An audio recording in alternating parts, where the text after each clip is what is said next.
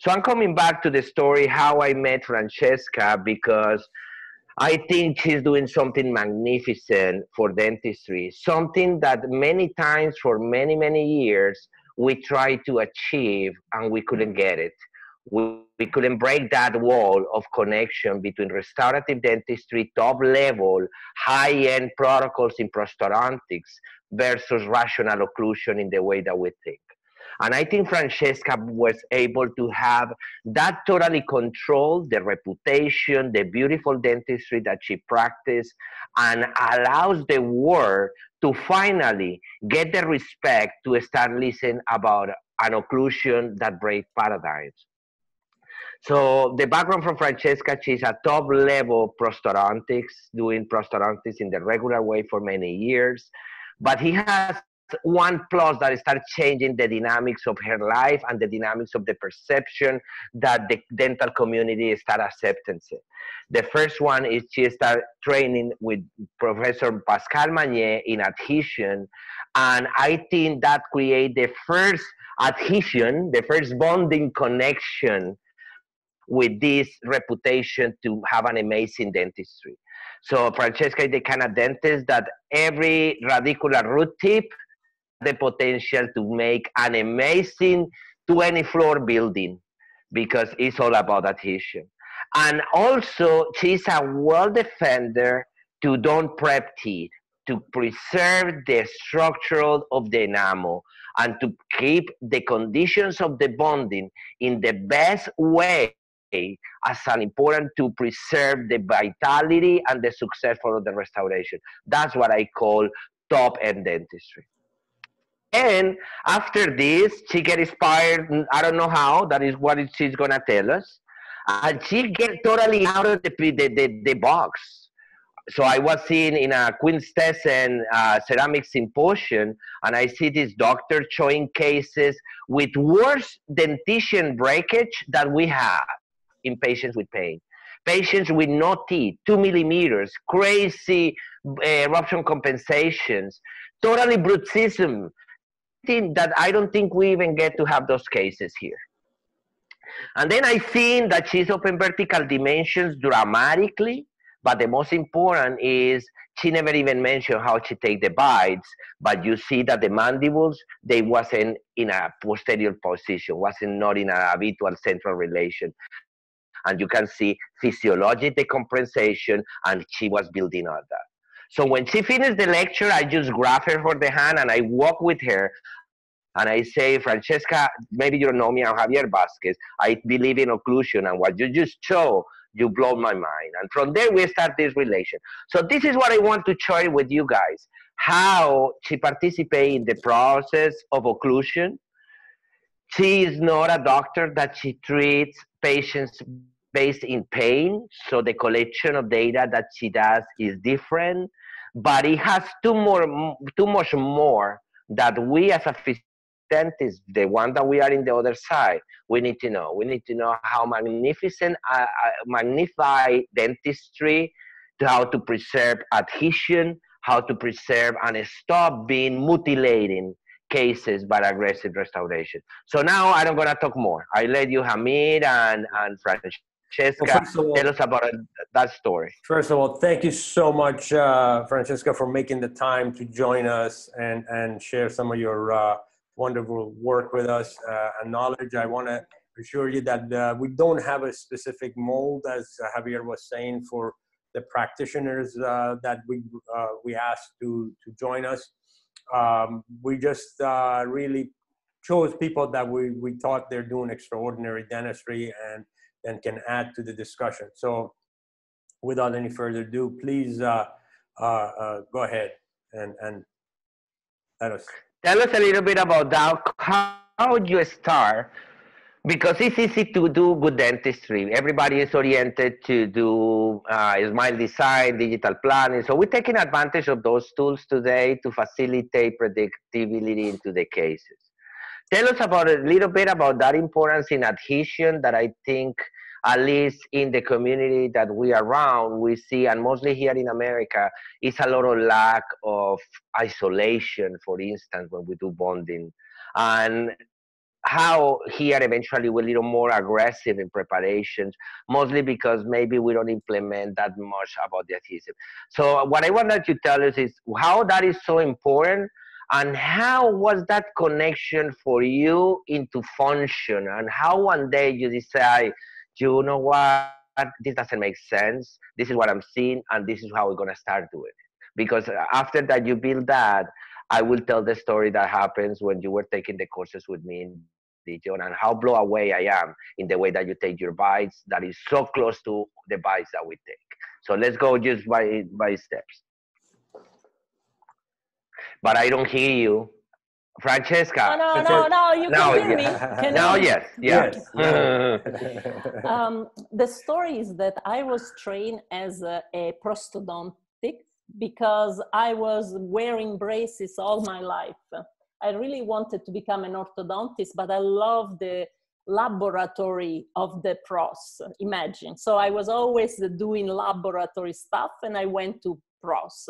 But when I decided to go back to Europe, I was coming to Europe as an ITI implant scholar. Can you Oh, believe? wow. I was totally into another direction, was placing implant and do classic subtractive prosthodontics. But I knew I was not so happy. It was not good in my hands. I was enough good, but nothing special. And I felt that there should be something different. So my completely blow up mind moment was with Pascal Magne, because I was out of the boat for 2 months in Geneva. I was supposed to place implant. They never saw me in the surgical department. I never went there, but instead I just aspirated to Pascal Magne, and I was asking questions like, tubula, dentin bonding. I didn't know nothing, and he was so kind to answer my question, because I was really level 0 of adhesion. I was bonding with zinc phosphate. Oh. So imagine. And when he left, because after 18 years, he decided, of course, to go to Los Angeles. I was there, and from the day he left, the second day, I went and I was the dentist that had to treat Pascal Magne patient, the dentist that had to take care of a Pascal Magne student at the University of Geneva. Everything happened with adhesion and veneers. There was no working at the University of Geneva. They were asking me, and everybody was asking me that in French, that I was not speaking one word. So I think for 4 months, I was only studied the book of Pascal, emailed to Pascal and said, Pascal, help me. But I felt that I finally found the tools, because I love my prosthodontic training for the laboratory, the wax up. I love it, the global vision. But what I didn't like was these irreversible tools, because they don't allow you to make mistake. That is the beauty of additive prosthodontic. Every time I decide to treat the patient in these not invasive, no minimal invasive, not invasive, 0. I always have in my mind, if it doesn't work, I remove everything. So this was my first initial going into the function. Because if I was treating this eroded patient, yes, I was reconstructing their mouth. But after that, I start to get other patients. They were looking at me and they say, do you have another solution? I'm like, let's try. So that's what it happened. That I was just to say, well, with this protocol, it's called the 3-step, I can really decide for each patient how to build what I call a try-in, a test drive, all additive that the patient should wear. It's perfectly bonded, even on top of existing restoration. And that is for me what was my eye-opening, because I stopped to anesthetize my patient while I was doing this occlusal classic stabilization. I had people telling me, but I don't like this. I don't like that, because they were totally aware. And they were also sitting on an upright position, never like this, because it was at the end of the session. And after, I remember this girl that came, I was doing the classic occlusal adjustment, and that was the end of the day. And she asked me these powerful tools and say, can you give me a gum? I just finished to bond the veneers, and it was just a very little overjet, overlap, nothing. So she was ready to go home, and she started to chew. My staff already left. I was by myself. It took me more than 1 hour with the gum to make her comfortable, because the way she was chewing was completely unexpected to me. And with the regulation, the classic going from in, out, nothing applied to her.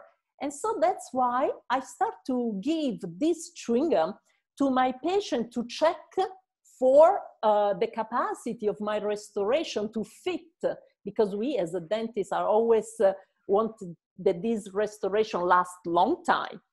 But I realized that not only I was finding conflict and so removing interference, but I was start to say, hey, but if I have to give you a new way of walking, can I just see how you walk in the first place?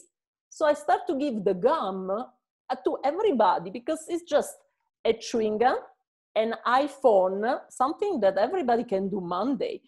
And there it blew my mind, because I start to see that one was chewing one way, one was chewing the other way. And I start to ask while I was doing the video to people. And so if you ask me the question, who teach me the neonatology that I do? My patient, because I learned to observe things that I was not observing when I was in my classical training, because I was reading literature, how the mouth should work, but I was not really looking at people working. And so at the end, I learned that there is a variability, and I learned the limit of me as a dentist, but I learned the huge potential that we can have, not only to avoid to create a damage. And so from the additive, adhesive, I was already into the preservation, maximum preservation. But also I say, you know what? If I put this increase of vertical, and the first thing the patient tells me is, I can breathe. I say, well, I have a goosebump every time I think about this patient. Mm-hmm. So that's, I have a medical degree before a dental degree. So that's blown my mind, because I say, wow, they always think about the dentist as a narrow person looking at to fix holes and to remove infection. And now I can make these people better. So there I start to do killing my ego, because that's why this year at the symposium, I'm not invited. And you and I knows, because I was there with killing my ego for the aesthetic, and things look fantastic because they function fantastic, but they are not interested in movement. They are interested in the final symmetric one-way fit all. And we are people that don't fit in that system, because we do in the name of the patient. So for me, first the patient, after my human experimentation, my research, and after that my publication, blah, blah. But nowadays I don't publish anymore, because my case are less glamour, because I am less over treatment and less pushing the smile of everybody for every age. No, now the second topic, the hot topic is, yes, but which is the physiology for that specific patient? So we have to aim, is he already in a physiological chewing pattern? Do we need, can we modify? And can this modification will last in time with the aging of the patient. So this is bringing so much power, but also the concept, I am really aware that I cannot do miracle, but I can avoid to do damage. Yeah, that's no. Sounds great. So far, what I'm seeing is, and the main point is, because you relate more with that restorative doctor, that maybe they even know that canine guides or articulator is not enough, but they don't want to dig in information anymore. So I think you that point of connection about a restorative doctor, that they consider that the rational part of what we do, they connected with signs and symptoms, that connected with our full body as an entire unit, is overwhelming. What I like from you first is that you open-minded.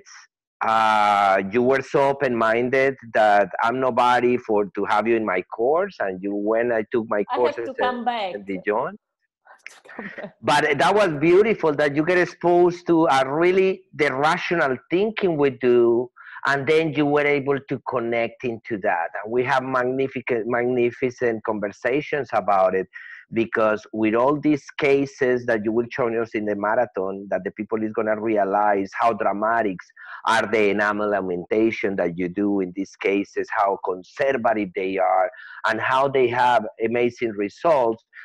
That's like the connection point that I want to make for this. I want the people to be being scared to modify the occlusions into the patient and just get out of the traditional manipulation, because that's the main point. So I'm going to tell you a story that is a true story with Francesca and I when she was taking level 2 in France in Dijon with me. We were talking how we take neuromuscular bites, how we take cranial bites, utilizing the TENS and everything. So we practice in groups. So she was practicing with another doctor. We get the chance to take bites for Francesca, but also Francesca brought her own bite. And it shows me how is the process that she take the bite registration into the patients. It's something that many other physiologic doctors take care in consideration. But the point that I want to do here is how important it is to start thinking out of the box. She combines the walk into the patient, into the office with cotton rolls, and in the way that she made the technique, because she really pay attention, and this is the most important part, to pay attention to the patient and connect to try to find out what is the common pattern, to get that information to say, hey, this bite need to be around this. So long story short is she took the patient, the bite in her weight to the partner that she was working into the case. And then I took my bite. We get the 2 bite registration. We measure with calipers. We make lines for the vertical, for the AP shaft. And I can tell you the bites were almost identical. So it's a bite that is just based in full observation, no biometrics, no transelectrical stimulation, just trying to catch the beauty of the body. Of course, you need to be a good observer to be able to see that. And then just develop the skills to try to get it together. But the beautiful point is that now she can see that she was going in a great direction, and since there she's more inspired to know a little more about that rational part, that is to understand how it connects.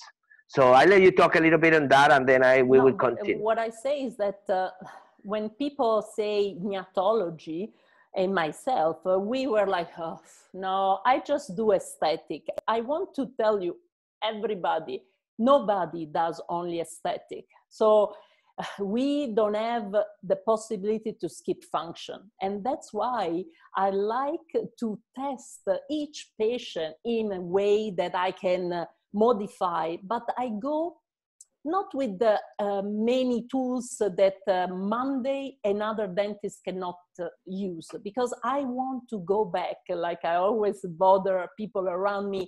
I want that so many people go back to see neonatology. But this, if you do with the patient helping you, because the patient will tell exactly which is the uncomfortable part of what we have created in the teeth. But to do so, you need the patient that is not anesthetized. And many times my patient tells me, hey, but my dentist, my previous dentist just told me, go home and get adapted.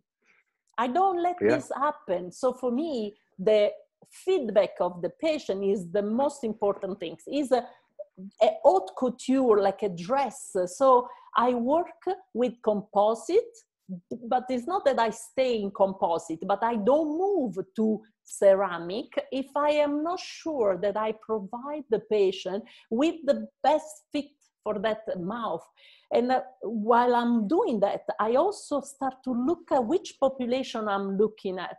And as you already say, I don't have any problem to refer a patient to somebody that I think is better than me. So for instance, I refer to Valentin Precup patients. And I just want to tell you, because we need to give protocol to people that listen. So when a patient comes to my office, it's not only because they have a worn down dentition. So I am looking at people that are just uncomfortable with their bite. So what I look and I say, where is the margin for me of action? Does it have a good posterior support? Because if it does not have a good posterior support, let's give that posterior support, because for me it's a must. I am tired to see mock-up of 6 anterior teeth in people that don't even have the premolar. So this is set to failure, because if you don't even have premolar and you give a chewing gum to these people, you will see that they chew on the front teeth. So those front teeth, they are meant to have the incisal edge flat, so they can be transformed in an occlusal surface. And we are not talking about overloading the TMJ. We are talking about that the dentists nowadays are so concentrated to the survival of the restoration. Instead, I'm more attached to the patient, attached to my restoration. So it's a different deal that I do with these people. So posterior support. So if I see that the posterior support is lacking, I don't start with other people in my team. I'm a dentist. I make sure that this person has a good posterior support. After that, I want to see, does he have any garage car discrepancy? And you see that with this madness that we have created, with this rejuvenation of the smile, we see people that I define explosive in the way they are aging with this wall syndrome. So it means that there is a functional conflict in the dynamic when they chew, when they speak. And with the gum, you can see immediately that there is no way that you can only repair 6 teeth. You do a mock-up, give a gum, and you know that the patient will bang. So that I take care of that. How do I take care of this wall? I have to go and open the garage, buy a test drive, everything additive. I open up and see the feedback of the patient. While I'm open up, I can even see, do I have to open in the same direction? Because we always have, like Roccabado, see this one vision. I think about the mandible 3-dimensionally. So I see that many of my mandible don't need to be open like this, boom. They need to be open and change the torque, because the torque is something that you do think about the joint. I do, but I don't do instrumentation that I cannot do on the desert island. So that's why I love. Yeah, but you say that you're carrying the iPhone today. You say so. Correct. You're carrying an iPhone and a chew gum. I'm just making light of the previous comment. Document, and that's why our goal is. Okay, so let me go to the phase. I am in phase 3. Let me say what are the phase, because each dentist should understand in which phase is. Phase 1 dentist is the one that receive a patient and the incisal edge are broken and just look at them. And you will most probably redo this incisal edge without thinking even at the level of the teeth, if there is something else that they can do. Phase 2 dentist was me with the 3-step that I was saying, oh, if there is no space, let me increase the vertical dimension to reconstruct without cutting this remaining tooth structure. Phase 3, it's me today. I not only open, but after that, my goal today is to take asymmetrical structure, that because I treat an adult population, I cannot change so much what has been developed in years of malfunction, of unilateral function, for example. But my goal is to do the way that they open up their motion, they start to move, and they move in a symmetrical way, bilateral way of chewing. And some people will say, oh, Francesca, you give too much space to chewing. Yes, you know why? Why? We are not moving the mouth. We are not eating, we are not breathing, we are totally hypotrophic. And so now I want to share with the world, I don't know if there is a word, listen to me, but I want to share something that is something that everybody's making fun of me. You have to know that I think there are 2 ways of chewing. One is the good way, that is horizontal, but if you go more wider, you become a ruminant. And we want to be omnivore. But there is a cycling. And this cycling, imagine how it's good for the TMJ, because has this motion that alternate on one side and the other side. And you see this mouth that they breathe. The gingiva is fantastic, because my way of observing the gingiva nowadays is totally different. My restoration is good. The gingiva are happy and healthy. If I don't do well, that would be the first thermometer of my mistake. Anyway, so this type of chewing with the freedom of moving, is opposite to people, and this is us, because unfortunately myself, I am like this. Vertical chewer, open and close, the chopping people. Mm-hmm. So if you see kids are all vertical chewer, narrow, they don't develop centrifugal force, they are collapsing, everything is closing down, the tongue is claustrophobic, the lips are tight, they are clencher. And so what do? We have to train. This is an imported tools, cost thousands of euros. So every day I put this one in my mouth. Is a caoutchouc from a baby toy, so I hope it's not so plastic, it's a little bit less. So I go in this one and I reproduce the chewing pattern that I cannot do because I don't have food that will allow me to really do exercise, and I don't have the teeth position in this possibility of chewing. Because unfortunately, I have been treated in an orthodontics beauty, but it didn't work. Nobody at the end of my ortho give me a chewing gum and say, you are beautiful, but you don't dance. So that's what I wish for the orthodontics and for the prosthodontics, to check that at the end, this beauty that we give, this alignment that we give, is good. Because you know how my condyle are completely broken. I went and do an MRI, but do I need an MRI? No, I can already see. And so every day I check, I do this motion that for me is the correct motion in moving this articulation also. And you know what, even more crazy, and I know that people will get after me, like they went after me when I say, let's stop touching teeth. These little things is stimulated my periodontal tissue. The way we stop doing, because nowadays the only people that are really stimulating are the grinder, but the clencher are not doing correctly. We have all these fiber aligned in a correct way, and when you see people vertical, they just slam their teeth one against the other, and the perio is really stressed. When you have this way of chewing, you enter and you are so nice to carry out by the teeth. And that's why I'm really looking forward to hear Milieu. They will talk about Marcel Legal, that I want really to thank, because these were my intuition with my patient, that see them chewing.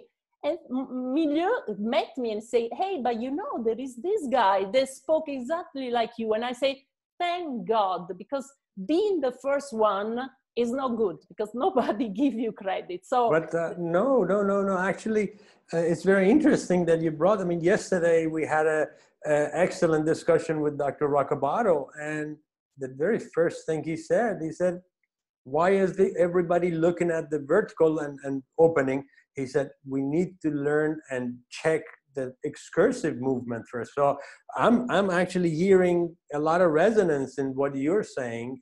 But David, seriously, I have to say, if you take, so let's go at G-test, you take a gum that is not the hard one, and smaller you make it, better you could see why. Because I don't want food. In my private practice, I cannot have food that how much can swallow the patient is dirty. This one can be reusable.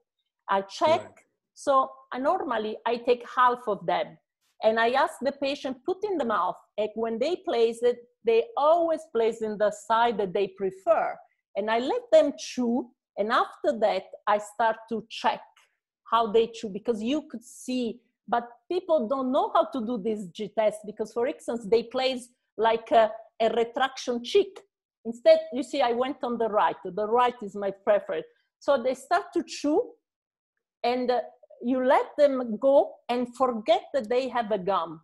And you will see not only conflict, but unfortunately, what Marcel Legal has shown me, the importance of the first molar to direct the jaw. And how many times the first molar is not present, absent, is not with the correct compensatory curve, Spey, Wilson. So get the gum. Yeah, but that also is related with the position where the mandible is. So I think you make an amazing point. Function is vital. Is something else in particular that you're going to teach us about the G-test? See. Okay, so we want to know that, because we need to come back some structural questions, just because now we know. But let's say we combine. So let's say that I receive a patient and I see that I cannot do anything from the teeth point of view, because teeth is my, teeth is my place. So if I see a patient and I see that I have perfect teeth, I could do ortho, but even ortho can mess up a patient, because not many, unfortunately, orthodontics are following the final goal as improved function. I don't want. Yeah, they're retruding. So if I see this patient, like the patient that I sent to Valentine, she's a young individual. She has a perfect teeth, posterior support, teeth that could be even aligned correctly. She chew not correctly. The mandible seems okay, because with my cotton walk, the programmation, in the first visit, I look at her. She is this posture like this. Send back. Send to somebody that will take care of a posture first. So that's my way of diagnosis, which is my 70% that I will take it and I will work at the tooth level. There is a 30% where I don't see a dental problem. But where I see a dental problem, we can do miracle. And if we reactivate the function of the patient, not only by chewing, but even exercise, because our food does not allow us to really do motion. I mean, how many of us are walking 2 hours a day? My knee don't move because I'm always sitting. So I'm supposed to do on the trial and do exercise to compensate. But if I was going and walk, be in my gardener does not need to go in the gym. We need, because we don't do exercise. So the So let's wrap a few concepts around it. Some people is asking and saying that who cares about physiology, that the patient wants aesthetics, and technically, I think you're the best person to answer this because I can see that you taking care about physiology because you're aware that the patient has breathing better. Second one, because you deprogramming the patient and you're making an analysis of the posture as you described, the way that you walk. So of course you care. So it's people that cares about physiology. We know the effects in that. And then of course you're protecting the case, but also you're rebuilding the case in a functional manner. So it's just a point that I let me want to create to answer the community. It's value for what we do. No, let me answer the question to the patient wants aesthetic. Yes, but how many parents have kids that wants Nutella?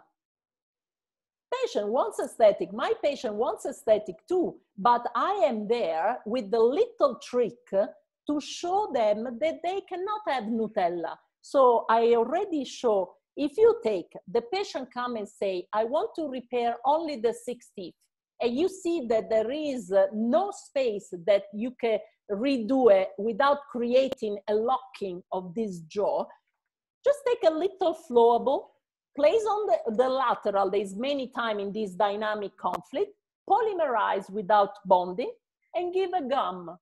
And my patient that wants only the 6, they start to chew on the other side, and they start to bang on the little repair provisional. And at the end, they say, hey, I hate that. I say, okay, go and break it. And they go like this, they chomp it off, they look at me and say, okay, I know, I cannot have only that. That's a great trick. Desert island trick.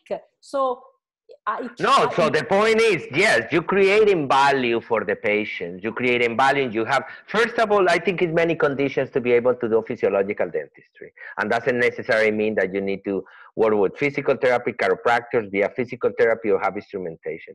Technically, you need to have an open mind to know that it's many dynamic compensations that need to be achieved. We cannot test a car sitting in the garage, and you cannot test the car just trying to go in and out 1 millimeter. You need to expose it to a totally dynamic range of motion. So basing all the information that you gave us, and Hamid, we need to kind of go fast to this. Yeah, we need to go. But let's try to simplify the question. So okay. Francesca, don't go to extended in the answers, but we really want that you give us an opinion in the order that we ask in the questions. Based on what you say, we know that you're not using complex instrumentation, but we consider the G-test, the current rolls, and all that physiologic techniques. I mean, this is semiotic. We have to start to go back and observe. Yes, I'm 100%. That's 100% why you need to listen the interview for Valentine Pre-Cup. That is the beauty interview that it shows that even that we have all the technology, we're learning to be good diagnosticians. And that's why in 2 years we have no use instrumentation in the courses, because we're teaching the people how to diagnostic without tools. Well, this is an important point, I think. Instruments help us with giving us data. The diagnosis still has to be done by the physician. And if you're astute enough, observing the patient is still the best. And listen to the patient, because many of them tell them the story. But we need patient not anesthetized if we touch them, if we talk about function. The occlusion, of course. Okay, so let's go to the first question. And again, short questions. What is the occlusion? Camille, go ahead.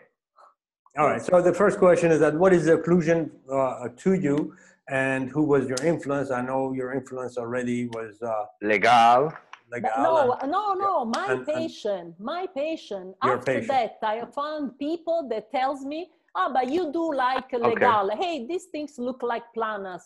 But I have people like, right now, I have my little group of research, Confaloni, Reali, Corti, that you most probably don't know, where we sit, I see their patient, and we do discussion, but with the semiotic. So I want to go and see more muscle. We are going into the tongue, in the sleep apnea, but I'm not the person that is there after 20 years. But you will see me for sure in the future, I will go back to do simplified protocol, because if your colleagues cannot use on Monday, this is not a real I message. totally agree. It's diagnostician. So we will see when we're gonna show, and we've been talking about how we're gonna build up the 4 steps together.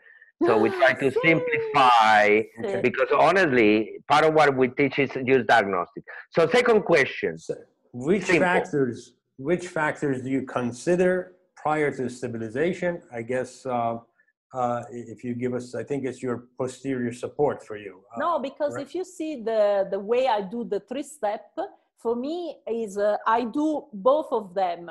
The posterior support, the anterior little touch while they are swallowing, it's a back and forward. Cioè, at the end, my occlusion is built in more steps with the patient comfort guiding me, with the swallowing for the static, and with this cotton walk to just make the brain forget about occlusal interference. But from there, my patient do their own adjustment on these, what I call therapeutic bite. That's why I love the 3-step that is bonded 24 hours. I need the feedback of somebody that chew, that swallow all day long. I don't want a removable bite, because removable bite, it's not a full picture.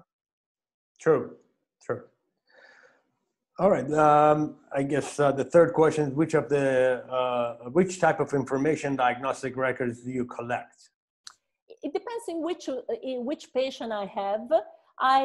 In the first visit, I want to make a simple diagnosis how this mandible is wrongly positioned because of the teeth. I'm not talking about the neck.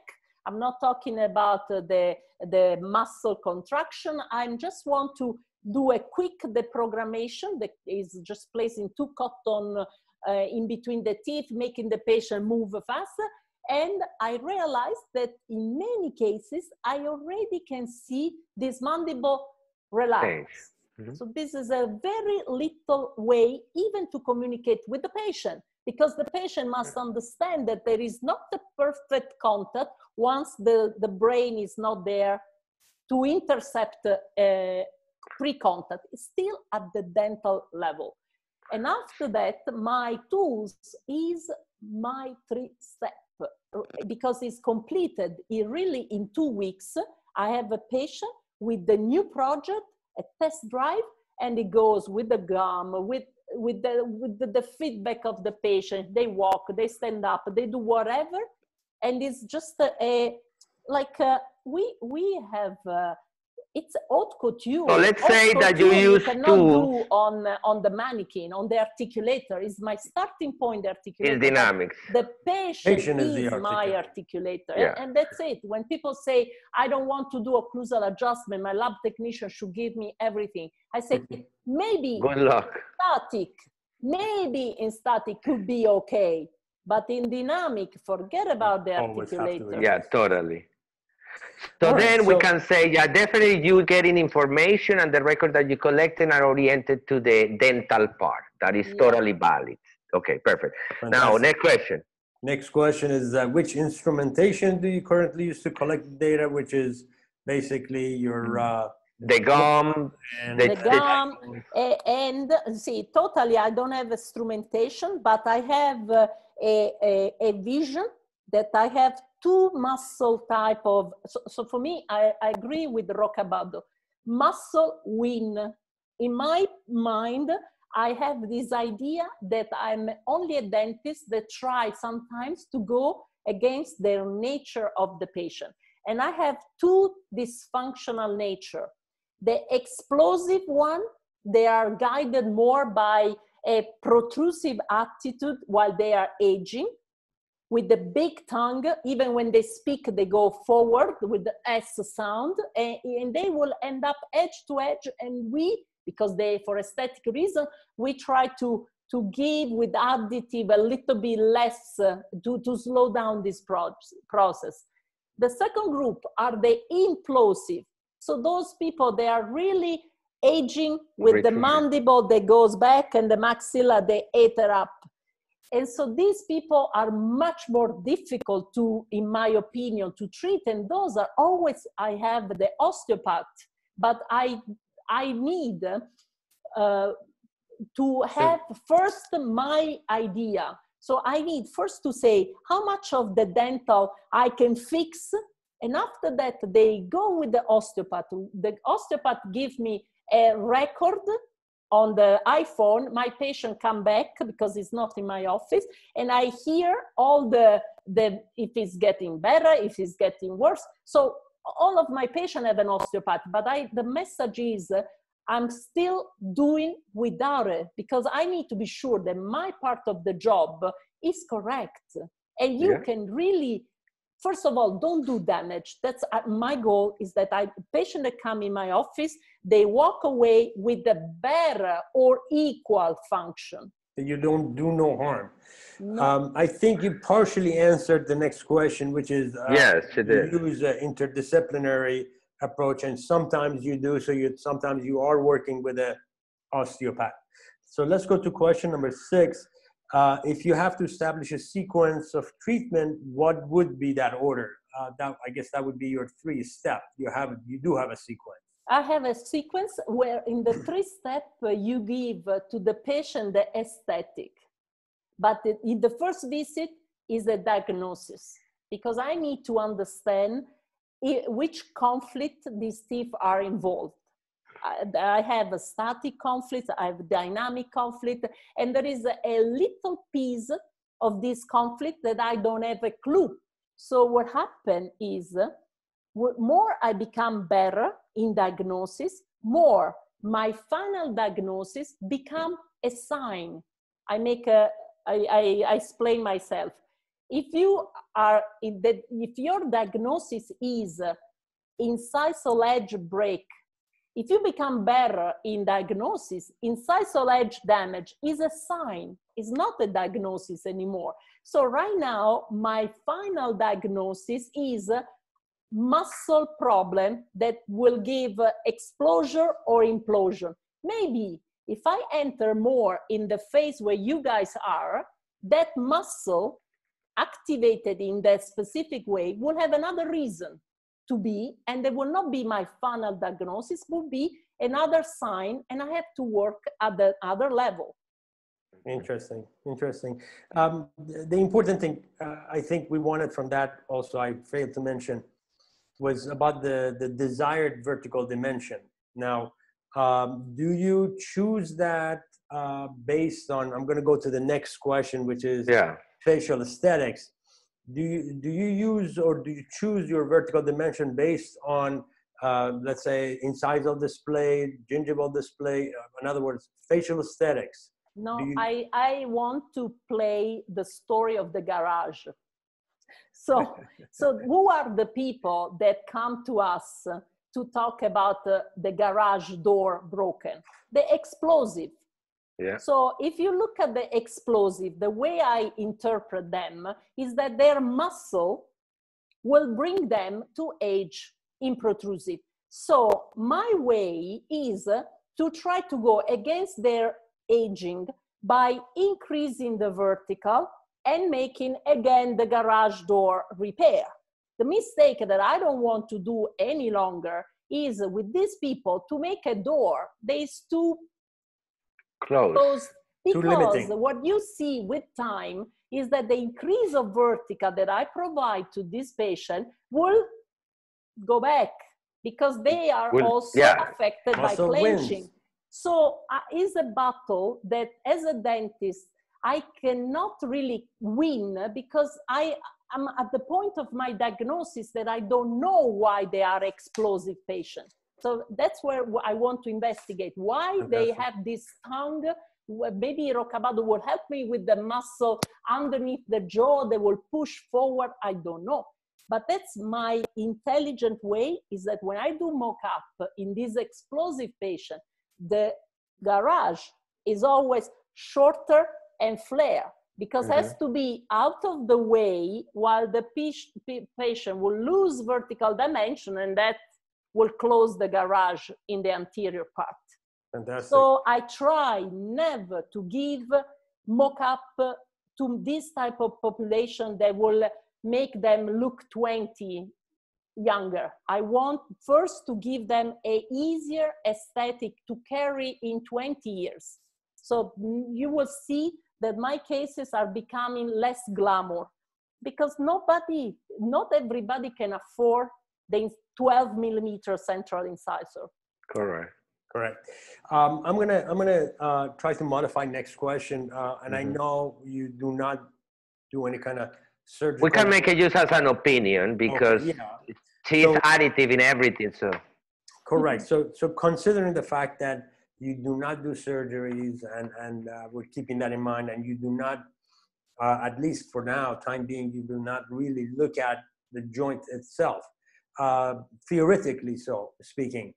If you knew you could actually heal or help or remodel condylar joints by adding these biological factors like PRGF and PRP, do you think that would be a good idea?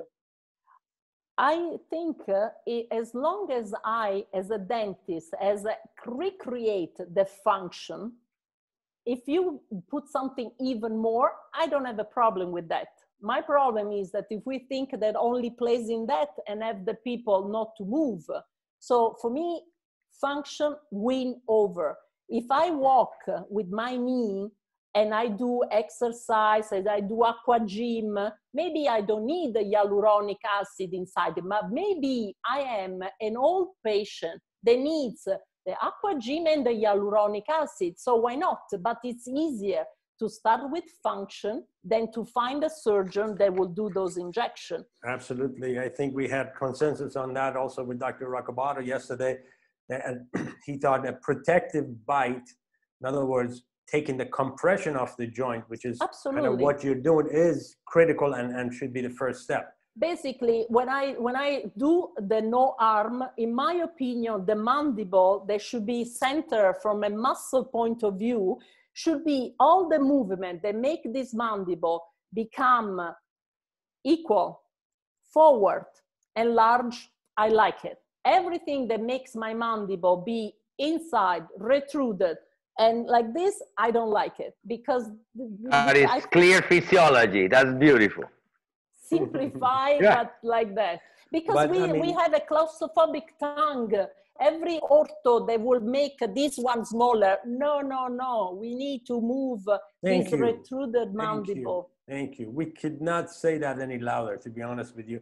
But this is exactly what this is all about. Finding those, even though you think we may not be doing the same thing, Francesca, when you talk, you sound exactly like us, and everything you say makes complete sense to us. So this is what we were looking for those common grounds, and finding what it is that you're doing, and we're interested because yes, what we do, it does scare people, and they're like, oh, it's too complicated, and how you do it, it's so simple, and it's but what I need about you guys is that to give a validation to simplify method. So what I mean is that if you are in Africa, you have this nurse, they take the baby and they do cholera, malaria, like this. They are fantastic in diagnosis. If you take the same baby and you take to an Italian hospital, a Swiss hospital, they will take hundreds of exams before making a diagnosis. So I need you guys to give validation to this simplicity, this easy way based on observation, based on tools. So at the end, people that want to have more sophisticated will do the sophisticated, but people that want to start with the G-test, with the true fit, with the just making a film of the patient, they feel that they're not just doing a lower quality, they are doing even a lot, because to rehabilitate the patient. Yeah, but it's a really important point in what you're saying, and because it's a huge difference in population in dentists exposed to this situation. So it's going to be the people that they don't get that involved deep in like the dentistry that we do, but it's the other group that they want to keep it simple and physiologic as you are, But it's a group that they just want to know, they don't want to learn anything, and they dismiss everything just because it shows complexity and more work. And this is the people that I think it doesn't let the profession to grow. There is Well, the you know, people to that, each his own. I To each mean, his own. I don't think we need to, you know, the great thing about our profession is that you can practice it in all different levels and do what you like and go after your passion. And there is no judgment about anybody. But The if only you do stipulation. additive, Hamid, you Yes, sir. have this luxury to do mistake. yeah, the That is adhesive is, huge. That's, and if Correct. you No, have this absolutely. luxury, you do things out of the box. Because I have people that were supposed to do maxillofacial surgery, and I just end up with the 4 onlays, and I got the compliment of his osteopath that is in a clinic in Paris that worked with the people that got the maxillofacial surgery, and they were not so well like my patient. So we need both of them. No, absolutely. The only stipulation that I see, Francesca, from your methodology is that I don't think everybody is as astute and detailed as you are. And the way your eyes have trained by just, you know, experience to pick up these things. But that's why we do protocol.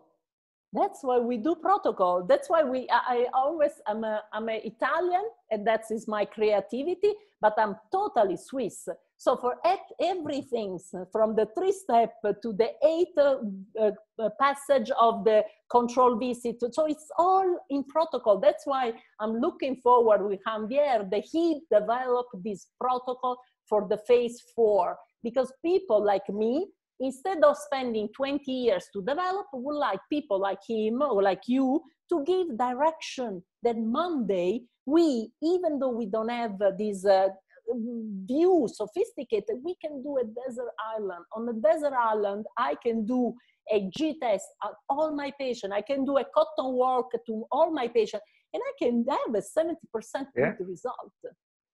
That's definitely. Sounds great. So that's beautiful. And that's the point that we were trying to do, is that I think the minimal requirement is that at least we have the information. And I think that's the reason that we're doing it here. You don't need to be an expert. You need to be able to identify, know that is going on, give value to that, and just find your team and refer. Exactly. You don't need to treat it all. You need to be able to identify and be able to refer. It's a fact that the question number 10, Francesca already answered that. Yes. That is, now for you, this is going to go a little, because your academic background. The question number 10 is not objective question, but if you consider that eventually in the universities or in general, we're going to be able to have a little this view, the more holistic approach, just that you're really involved in academics. I wish, but it depends on us. It depends on us, because I don't even know how I'm here doing this expert neonatologist. 8 years ago, I was zero, when I was bonding zinc phosphate with Pascal Magne. So if we can do it, other dentists can do it, and it will start to become a necessity for the community. But the community don't feel that it is necessary because we made it so complex that people say, forget about it, they do. Very complicated, they are no aesthetic, and patient would have to pay more. And so this is, instead, when my patient come for the 3-step, they ask me, does it hurt? No, additive, let me try. Does it take a long time for the treatment? No, 3-step in 2 weeks with no anesthesia. Does it cost? No, because I even bond on an existing restoration. So you don't have to do a full mouth, just initial stabilization, a try-in, and after we do the upgrade. And you, with my monolithic, I know in front of you I cannot really say that, but I change material for the front. Monolithic, CAD-CAM, palatal veneer that goes with the front, and they call it tacos in the name of the Mexican food. We love to see that in the marathon. You guys gonna love that technique. Yes. And so this is cheaper. You don't do a crown lengthening, you don't do endo, post and core, different set of provisional. you stabilize the patient and you send in the word and say, okay, let's see if this initial is good enough for you. And then we combine it. Okay, the last question is something more rational, but I'm gonna simplify it for you because we're not focused in X-rays at this point, so that you can tell us a position of the condyle.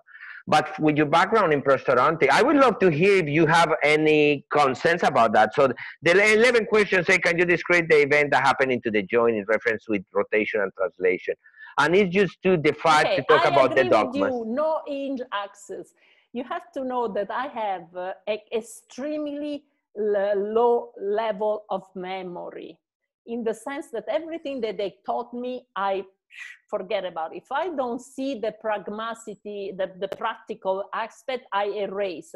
So for me, they explain how the condyle should be. I say, forget about it. I need two different, I have adult people, the condyle are so different.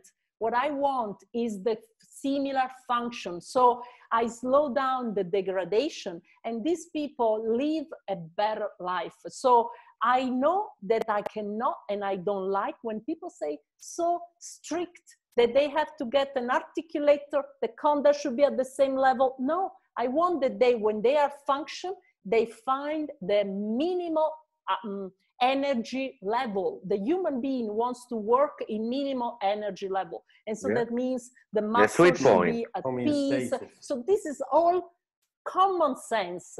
But I honestly, maybe call me in a few years, I have not gone outside my competence. That is the muscle of the lips, the tongue, and the muscle of mastication. Those are the ones that I always see. If you come out with the protocol, I will even record the posture and the turning of the head, because I'm sure in 4 years, I will go back and say, hey, you see how my patient has changed? Because my patient tells me that they sleep better at night, that they move the head, but I don't record. So I wish I could do that. So that's what we're gonna do, and we work. You will see when I do my presentation the 7 steps of data collection. And I will love let you do 3 steps. Oh. So like okay, well, condense it. Make it 3.5. Make it go halfway. Okay, the last part of that question, and that is really important because you're really into the teeth in the way that you made them touch after that you find what I call the sweet point, and everybody will find a different way. So now you find the relationship of the jaws, and then you building up a composite to create the what I call adhesive additive occlusion, that I think is a beautiful word. And then how is that a scheme of the occlusion contacts? How are you trying when you build in, and now we have CAD CAM, so it's a little more predictable to guide the proper relation. Is your favoritism to use like cos-fossa relationship, interdental space? Are you trying to balance the long axis? My problem, I tell you which are my problem. My problem that I have a population that is going more and more in class 2. So the relation between the first molar in class 2 is difficult for me to obtain what the milieu will talk about it. This beautiful harmony between the first mandibular molar that is guided and is mashed against the palatal cusp. So for me, if I have to say, my interesting is in the first molar, how Legal has schedule, and I really love it, because with people, they have positioned that cusp in the right inclination, the right height of the cusp. When you ask them to chew, they tell that they love it. It's comfortable, it's not time consuming. As soon as you verticalize, you lose the Wilson, the space not correct. It's very lock in the young occlusion that now we are giving to everybody, and the patients start to chop. These people if they had been better before, they will break everything and they are classified as a Braxer. And I don't agree with that, because we gave them shoes. They are really wrong for the way they function. So they need more comfortable shoes. So for me, the first molar, when I see functioning correctly with this beautiful palatal cusp, when the patient function, I can see when they cycle, I'm in love with that type of mastication. As soon as I see the vertical, I say, this patient is a risk factor for in his life for other things that break in the incisal edge. Much but more go ahead. But in the planification of the case in the occlusal relationship, how because at the beginning we kind of know the norms, and then the experience build that we prepare better for the next opportunity, next occasion, or the next planning of the case. Based on your experience about this setup and what you expect to the patient, what you're doing in advance to make the setup of the relationship of the teeth to avoid to have more interferences. I will tell you like how I describe what I do. I try to have vocal cusp in any fossa, because I need to have something that it fits, it gives stability for proprioception, but also I create 15 degrees of entrance and exit into the vocal cusp and into the lingual cusp. So the chewing cycles I'm taking as a consideration how they have entrance and exits, like at this and standard for me, yes. And then actually when I was working with Milio and even with you guys noticed that in my orthotics is a little less interference, because I just count into that.